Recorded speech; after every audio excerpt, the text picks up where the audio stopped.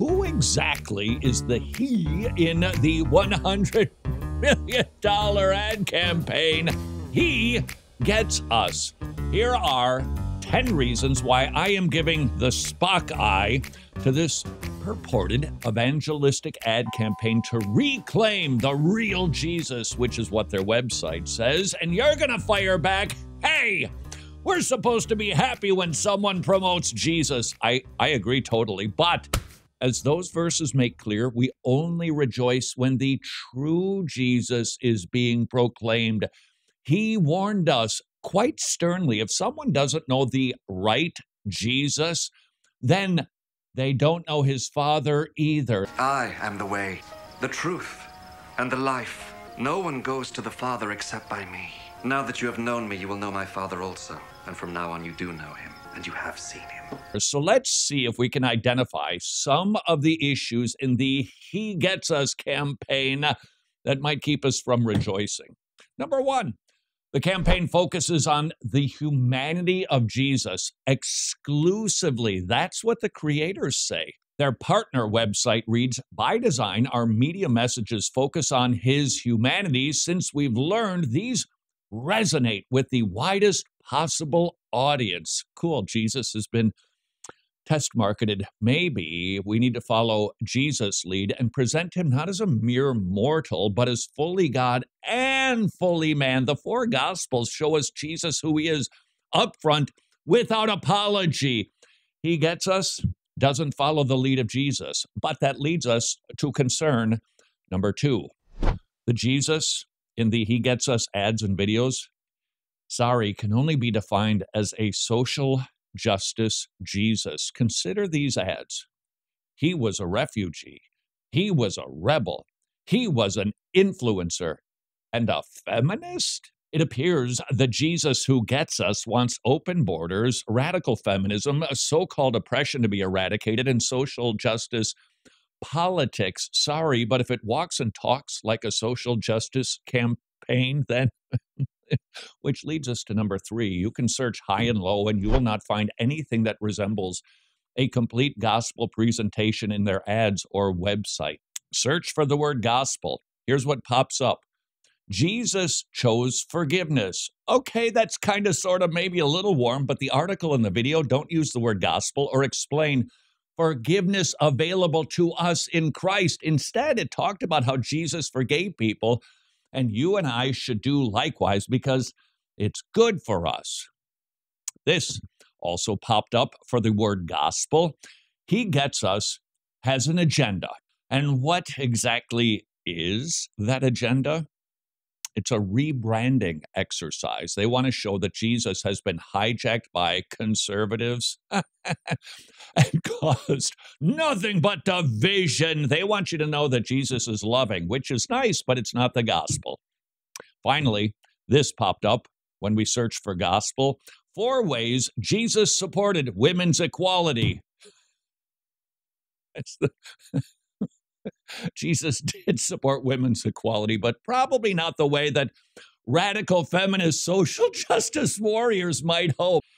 Really, how can a ministry outreach proclaiming Jesus never mention the atoning work of Jesus Christ, his death and his resurrection? And you might say, well, that's because they're just trying to get people interested in Jesus. I say, okay.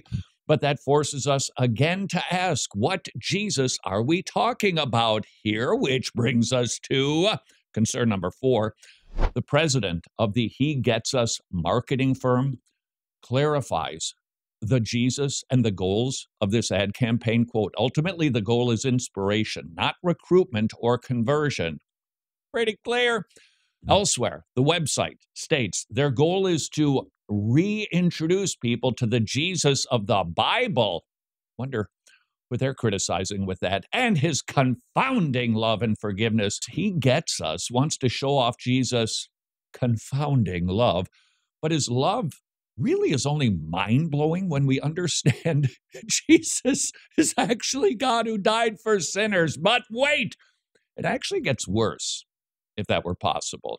Concern number 5, visit the search engine on their website. You won't find anything on repentance, justification, Hell, denying yourself, evangelism. How can a website about Jesus miss so many crucial elements that must be known in order for people to be saved? Well, there actually is an explanation, which is concern number 6. This is a classic seeker sensitive, a bait and switch that might bear some good fruit. Hope so. But it's certain to create bushels full of bad fruit. This methodology says, hey, show how cool, relatable Jesus is. Get him hooked. And then, well, later we'll introduce people to his hard sayings. And that almost always inevitably leads to an angry response. Hey, what do you mean if I don't trust Jesus, I'm going to hell? You tricked me. This is the bad place. 2 Peter warns us that those who are deceived into joining the church backslide because they never slid forward, and their latter end is worse than the first. Which brings me to concern number 7, the folks behind He Gets Us. They want to, quote, make Jesus the biggest brand in your city. Sorry, but with all due respect, Jesus is not a product we try to package attractively to get people to buy him. This campaign, I'm sorry, it just has a horribly low view of God.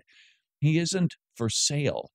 He's not a used car on a lot that we test drive, and if we like him, we'll buy him. We don't have to rebrand him to get people interested. We need to proclaim his divinity and his humanity. Concern number 8. The goal of this campaign is to hook people on their rebranded Jesus, drive them to the website in hopes that they will reach out, and then the He Gets Us folks will direct people to a church. Now, I love the local church angle. I applaud that aspect. Let's get people into local churches. But what kind of churches are they sending people to? Well, we actually know. The president of the marketing firm said, we hope that all churches that are aligned with the He Gets Us campaign will participate. This includes multiple denominational and non-denominational church affiliations. Yikes, Catholic and Protestant. If Catholic churches are included, and what we've heard, legalistic and super liberal churches are also a part of the He Gets Us campaign, it would seem they don't have biblical criteria behind the churches that He Gets Us recommends. That ain't good. Concern number 9. Who are these people? Who are the folks behind this $100 million ad campaign? Please note, I appreciate the desire of financially blessed Christians who want to remain anonymous. I get that. But we do know that Christianity Today, Hobby Lobby, and the National Association of Evangelicals are involved somehow. Not exactly bastions of evangelical fidelity. And finally, number 10, I think He Gets Us. It just misreads the room. Seriously, they are spot on, recognizing people are hurting and they need help. That's obvious, but the Jesus they offer just isn't the Jesus that people need. They don't need a buddy. They don't need somebody who gets them. People need the real biblical Jesus who died for their sins and saves them from the wrath that is to come.